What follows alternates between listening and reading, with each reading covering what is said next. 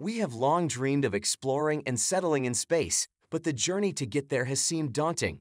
Now, recent developments in asteroid habitats offer an exciting new pathway to the stars.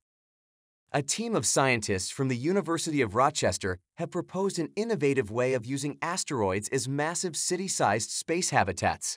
The method involves a large spinning asteroid and a huge mesh bag made of carbon nanofibers.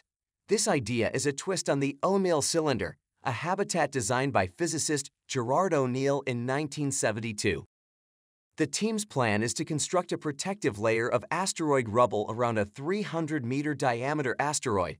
This layer of rubble would act as a shield against radiation and will be held together by the mesh bag.